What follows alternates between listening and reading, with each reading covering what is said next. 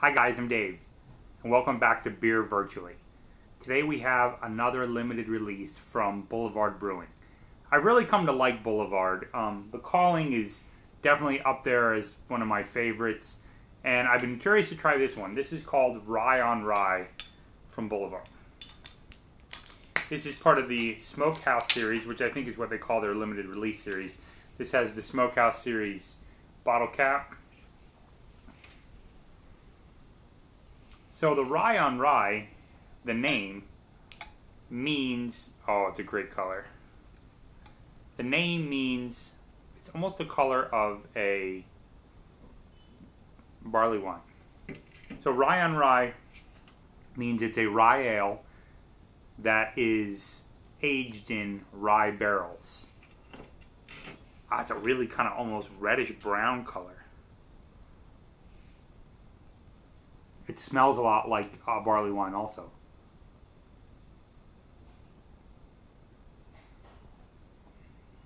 Oh, that is delicious.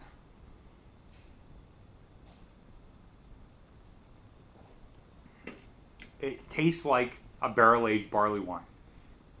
I'm digging this for sure. So, 12% ABV. It's definitely up there. Proper glass is a tulip glass, which I'm kind of surprised. So, usually when you have a barrel-aged beer, it goes in a snifter. Similar because whiskey goes in a snifter. So if it's in a barrel, it comes out of a barrel, it goes in a snifter. But they recommend a tulip glass for this one. I kind of disagree. I mean, who am I to disagree with them? But I think a snifter, especially at 12%, is the proper glass for this.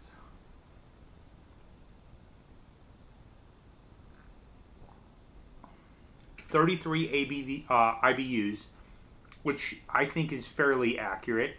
I'd maybe go a little closer to 40, just based on taste. But I think that's it's definitely below 40 is the mouth taste.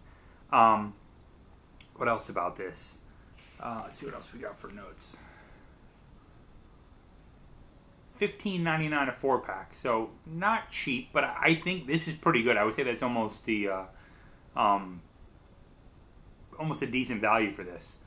So they use Templeton rye barrels, and if I'm not mistaken, Templeton rye is what the gangster Al Capone used to like to drink, if I'm not mistaken.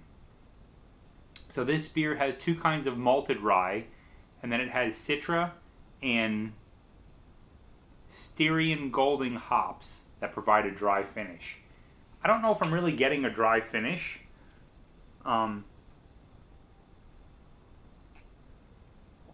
This definitely has that smell we mentioned before with the barrel age, with the barley wines, where you get kind of a earthy loam. This actually smells almost like fresh mushrooms, like unwashed fresh mushrooms, kind of like a little bit like dirt. It's in this beer. That smell is so strong. It's almost a little off-putting until you taste it,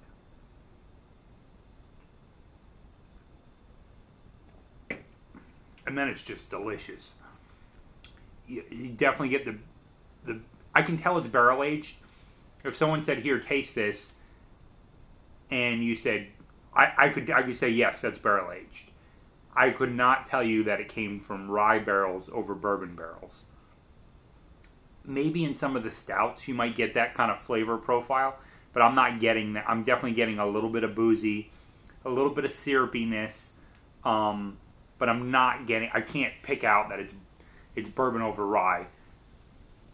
As it is in general, they're pretty similar. Like if you drink Bullet bourbon, which they also have a rye, or Breckenridge bourbon, which I've mentioned a number of times. Both of those bourbons, Bullet and Breckenridge, have a high rye content. So some of them almost taste like a rye when you're drinking them. Ryes tend to be. I don't really want to get into that. That's a whole different. It's a whole different ball of wax with bourbons and what they taste like. And in bourbons, I think the water has a huge amount to do with it, and the the mash bill, the percentages and where the corn and rye and grains come from, definitely really lend to the flavor. In beers, there's probably more components. You have what yeast is used, what hops are used, how much, what malts, how long are they roasted for, what types of malts. I mean, I think you probably have a broader range of ingredients in a beer than you do in a bourbon.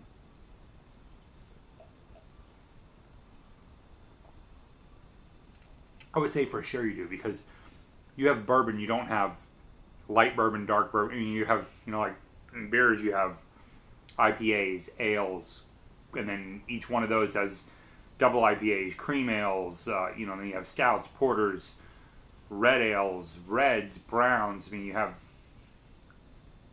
gozes, kolsches. I mean, there's all sorts of different types of beer. This is very good. I'm definitely enjoying this.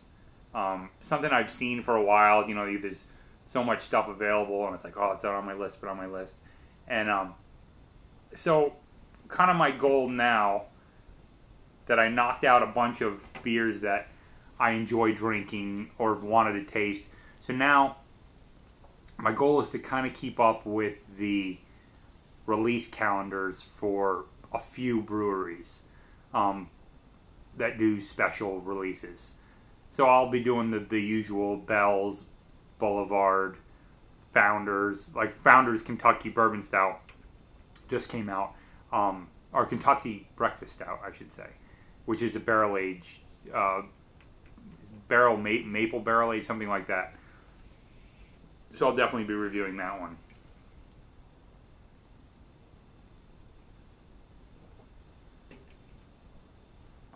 If someone poured this for me and I didn't see the bottle, and they said, tell me everything you could about the beer. Similar to like a sommelier, a sommelier is a someone who serves wine at a master level, and they can in order to pass your sommelier test, you have to do a blind tasting of a wine. You have to name the vineyard, the type of grapes, the year it was produced. I mean, it's almost unfathomable the level that some of these guys are at. So if I was to do that with this beer, I would say this is a barley wine. That's just what this tastes a lot like the. This tastes a lot like the 2017 Bourbon County barrel-aged barley wine. This tastes a lot like that. Color is even similar, and I'm guessing this color really comes from. This is slightly cloudy. I'm guessing this color really comes from the well, you got some malt in there, that the kind of reddish brownishness from the malt, but I'm guessing some of the color comes from the barrels.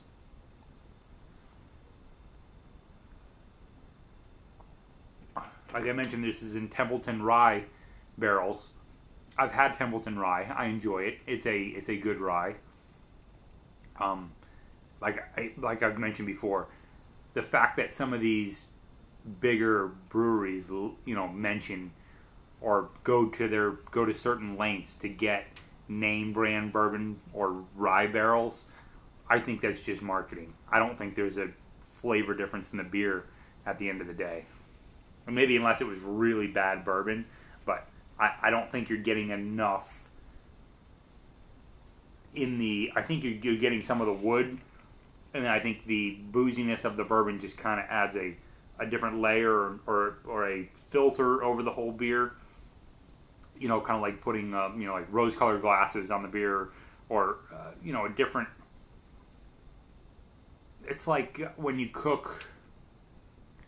It's like when you cook with olive oil versus butter. You kind of get a different flavor that kind of follows through the whole. Like say you were to cook mushrooms and onions in butter. Then you would cook mushrooms and onions in olive oil. It would be pretty much the same thing, but you'd have a slightly different flavor profile. And I feel like that's what the little bit amount of bourbon that gets into the beer does.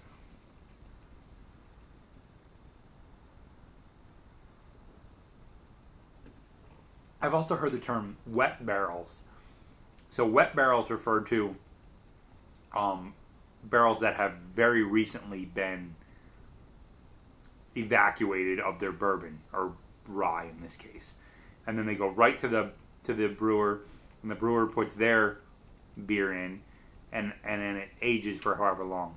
I really need to start sending out some emails to some of these brewers and ask them questions about, some questions that have come up for me anyway on the channel.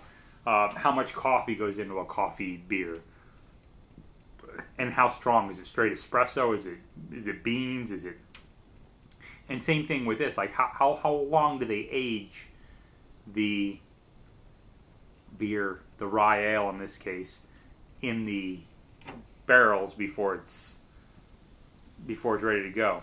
Pretty cool bottle. This is very Boulevard. The tall, skinny neck.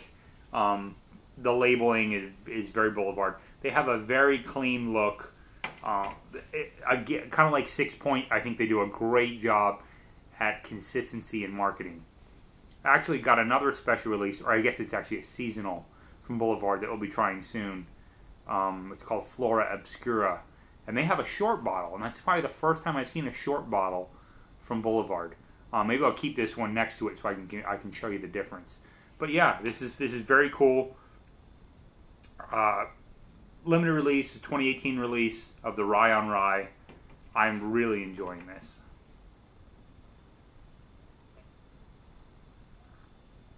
So while I'm enjoying it so much, let's give it a rating. Before that, let me do a walkthrough of the flavor.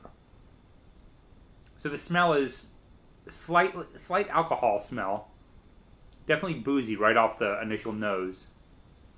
And you get that kind of loam, kind of like fresh mushrooms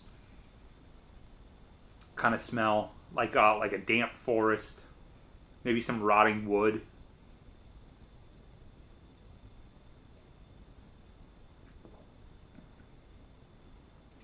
The initial mouthfeel is almost a little initial mouth taste is a little bit sweet. There's definitely hints of vanilla and caramel. And that's the maltiness, I think, coming through. And the vanilla is probably the wood.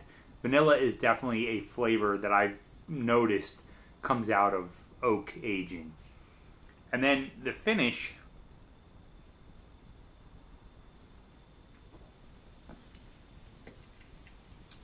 it's maybe a hair dry. I wouldn't say it's a dry finish, but it's a hair dry. It hangs on your tongue for about a second, and then it slowly dissolves and goes away. Really nice finish. Really just kind of rounds it out well. I'm going to give this a 4 1/4. That I'm very impressed with this.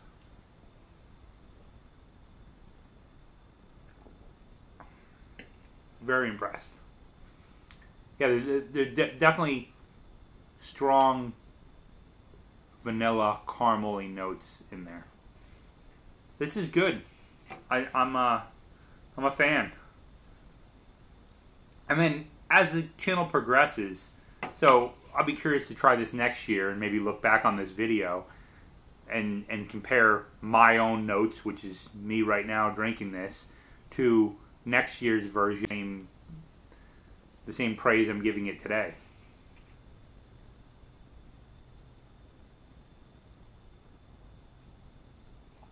That was great.